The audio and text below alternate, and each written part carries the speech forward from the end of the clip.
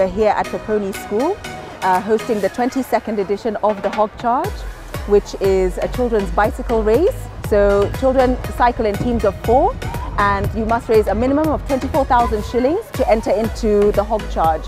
This 24,000 shillings goes towards the Rhino Ark. And Rhino Ark is the conservation charity that is running electric fences around the water towers of Kenya. So they've done the Aberdares, they've done Oburu, and now they're doing Mount Kenya.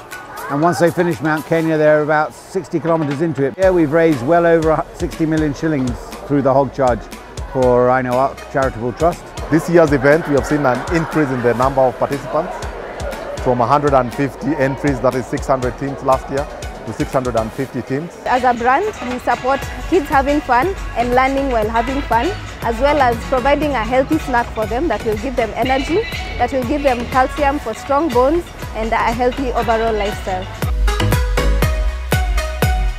Not only are you learning how to conserve the environment, you're having fun with your friends. Today we had a broken bike, but we still got to it, we still finished, we're still here, alive. Felt amazing because I learned a lot about organization.